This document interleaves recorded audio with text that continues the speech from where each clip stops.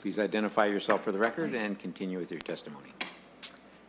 Thank you, Mr. Chair and committee members. My name is Paula Ramaley, and I am a Minntonka City Council member. I'm here in support of the bill. Minntonka has used ranked choice voting for city council elections for 2 cycles now, and I was elected to council in Ward 3 this past November. I was a first-time candidate. I ran for an open seat against 2 other candidates, and I won by a margin of 4 votes. And that result was confirmed by a recount that was conducted superbly by our election staff. Now, this was Minntonka's second RCV election, and for voters, it brought more choices, more engagement, and more turnout. For candidates, including myself, it encouraged us to do more outreach, and it also encouraged more civility. And it also meant that our voices and ideas weren't extinguished in a low turnout August primary.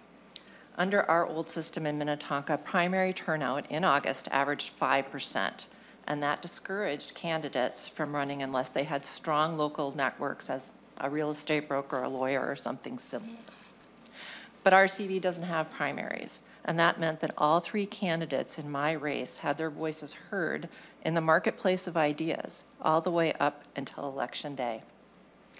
Because candidates need to earn second choice as well as first choice votes, RCV incentivized us to reach out to a wider range of voters. It also encouraged candidate civility because going negative isn't just wrong, it alienates potential second choice votes.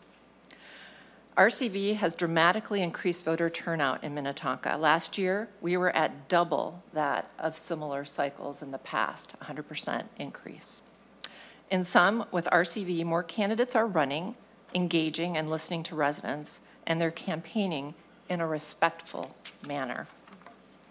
This, in turn, has fueled greater voter turnout, which may well be why residents voted resoundingly against an effort to repeal RCV in 2023.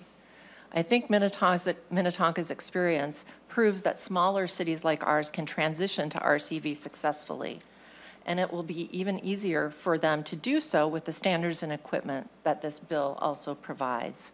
So again, I thank you for your time and attention, and I encourage the committee to approve this bill so that all Minnesota communities have the option to adopt RCV. Thank you.